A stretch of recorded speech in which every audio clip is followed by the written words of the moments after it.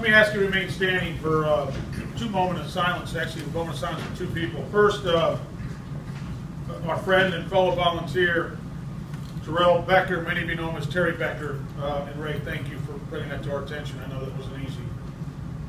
Poinciana Park Civic Association board member, CERT Volunteer. I would probably say CERT Volunteer Extraordinaire for the amount of time you put in with that. Also, a member of the year with CERT. I know we have been member of the year one time. The Fort Lauderdale Leadership Council, and I was slipped a note that said he put in hundreds of hours of volunteer work, and I would probably correct that by saying well in excess of hundreds of hours, probably pushing into thousands of hours, and even using his own resources to paint a neighbor's house.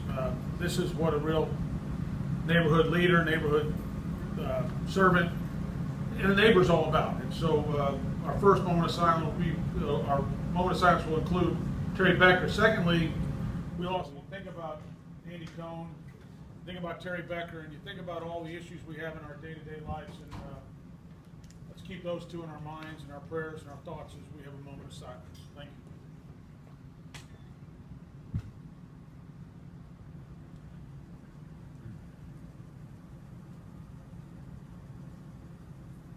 Thank you all very much. Thank you. Let me ask for a roll call, and then I've got a special group of kids that lead us to the pledge.